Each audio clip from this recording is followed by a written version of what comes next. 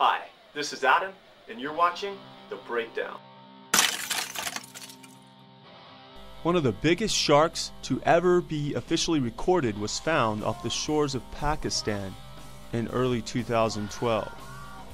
This whale shark was measured to be over 40 feet long and weighed almost 50,000 pounds. It was found alive, but dying, roughly 100 miles away from the harbor by a roaming fisherman. By the time he was able to bring it to shore, the giant shark was dead. It took several cranes to get it out of the water as hundreds of people gathered to see the huge shark. It was reportedly sold for almost $18,000. While whale sharks are the biggest fish in the world, it is a very gentle creature, and there have been no reported attacks on humans as divers routinely catch rides from these sharks' fins.